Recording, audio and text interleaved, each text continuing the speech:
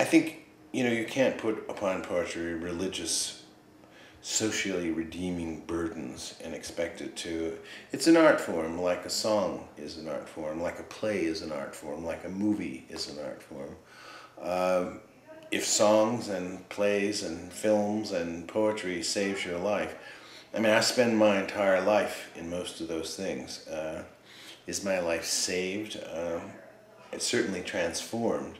Saved, I'm not sure. Redeemed, perhaps, or made conscious where it ought to be conscious, made unconscious where it ought to be unconscious. So I don't see poetry as a great answer to everything, if that's what we mean by saved. Um, I've been in too many revival tents talking about let's get born again to go very much with that language. I think anything that doesn't change you is probably entertainment.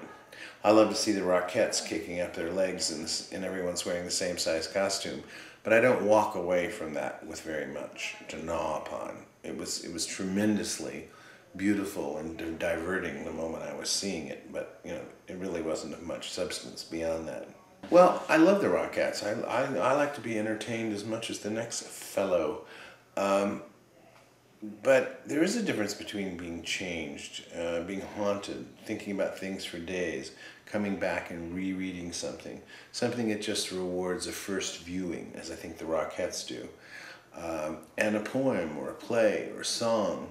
I mean, a good song I can listen to hundreds of times. In fact, I do listen to my favorite songs hundreds of times, compulsively almost, because I want to inscape them, memorize them, have them in me everywhere I go, every moment I go.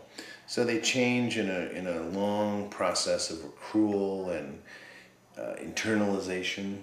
I believe deeply in that.